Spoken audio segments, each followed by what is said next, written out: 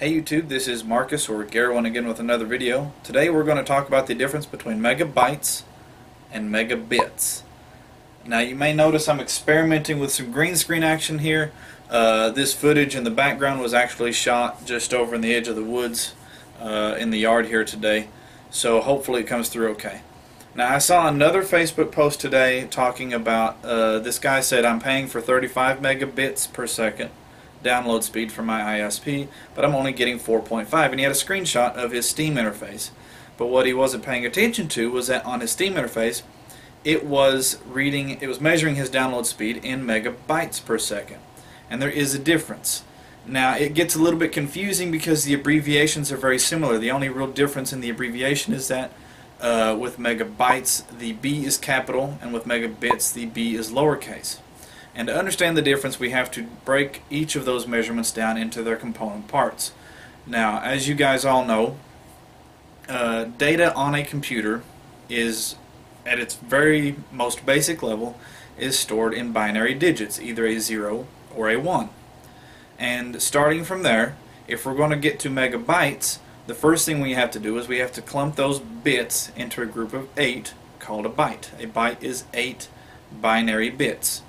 And then from the byte, we then extrapolate on up to the kilobyte, which is 1,000 bytes,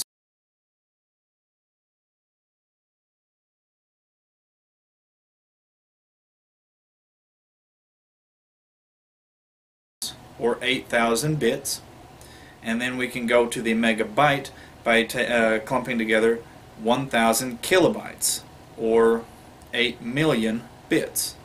So it's 8 bits in a byte, 1,000 bytes in a kilobyte, 1,000 kilobytes in a megabyte. Now when you're talking about megabits, the byte never becomes a part of the equation. You go straight from bits to kilobits, which is 1,000 bits, and then from kilobits to megabits, which is 1,000 kilobits. So 1 megabit is 1 million bits. 1 megabyte is 8 million bits. So 1 megabit is actually 1/8 the size of 1 megabyte. So if you're paying for, say in my case, 50 megabits per second download speed on your internet, that's actually going to equate out to a little bit over 6 megabytes per second of download speed, and that is what most of your download managers are going to measure your speed in.